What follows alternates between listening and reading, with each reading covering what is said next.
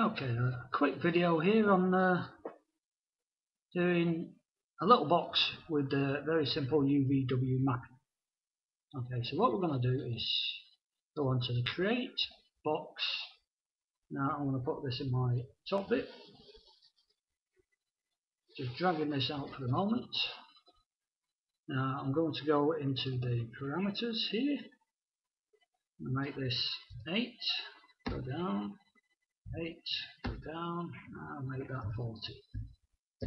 What we're going to do, we're going to make this into a gun for Unreal development kit. So go down here, zoom up all extent. Now what I want this to do is actually point along the x-axis. So having angle snap toggle, click on rotate, right click to activate this viewport, rotate it 90 degrees, happy as Larry, movement. Now we're just going to sit. No, that went wrong. So what went wrong there? Don't know. Get rid of that. Move that there. Move that there. Now hopefully there was a bit of a lag there on the rotations. Just zoom it all out and get the pivot to aligned.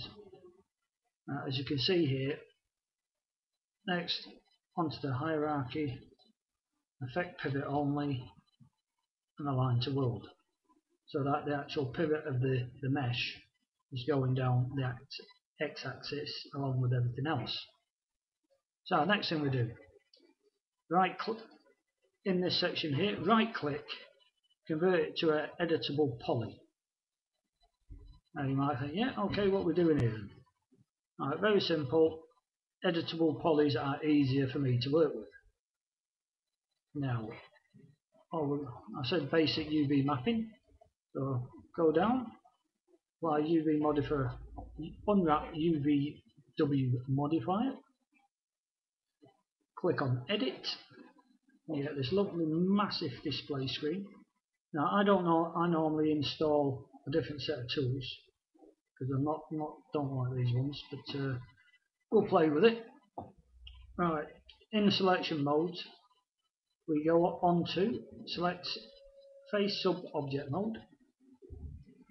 Just drag across and select it all. Now go up into mapping and go on to flatten mapping. Right, you can use unfold, you can use normal, but for something simple like this, go on to flatten mapping. Ask you for thresholds, blah blah blah blah blah. You go okay, and there we go.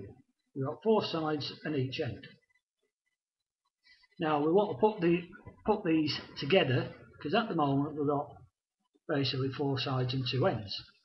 And if I go down here a little bit, we're on thick seams, and if you sort of zoom in here, just right click and wheel in, you see that green line being your seam, and if I click on thin seams, that should go very thin, he said.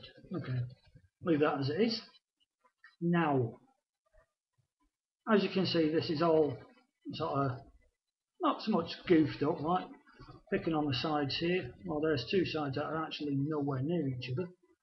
So what we're going to do is just flick on these, move them about a little bit. Now, move that up there. Get that one back up here. Now, this is actually quite easy, he said. So all we're going to do is make sure these vertices, when I select that red one, it's opposing one on, well, the next one on the face goes blue. If you can just sort of, let's zoom in there, it probably won't come up that very well. Let's zoom extents. So just making sure we've got them all correct. There, yeah. Just making sure. So we'll go back into face mode, and I'll just do my best to eyeball them together.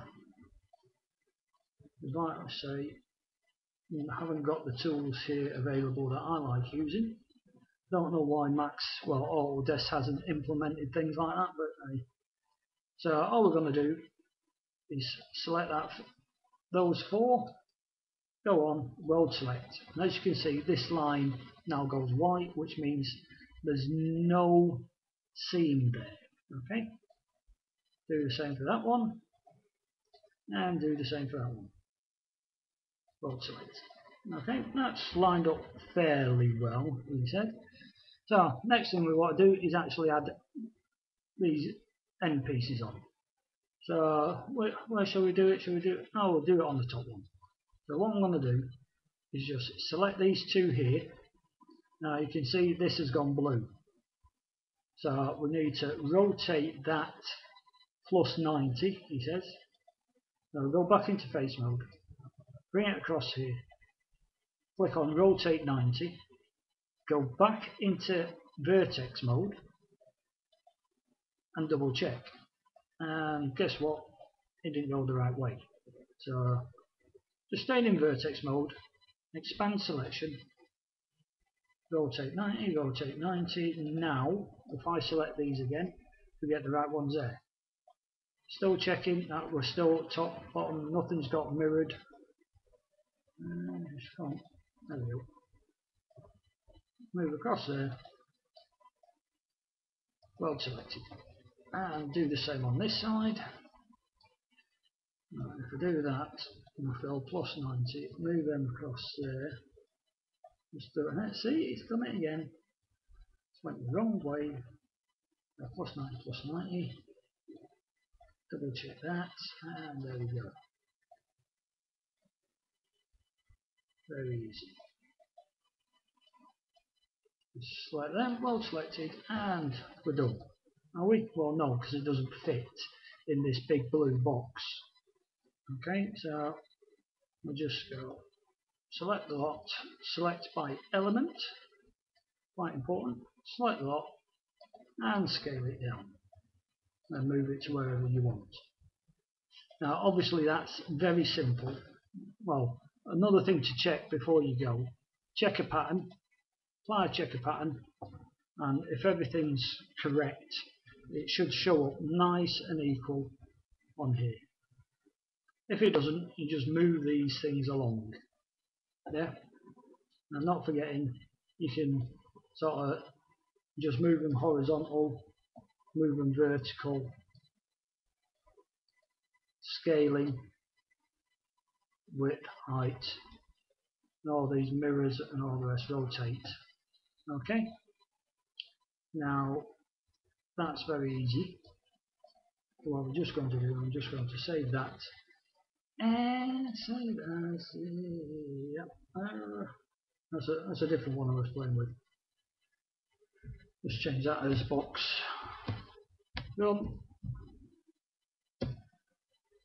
Okay, and that's happy with that for the moment, he says.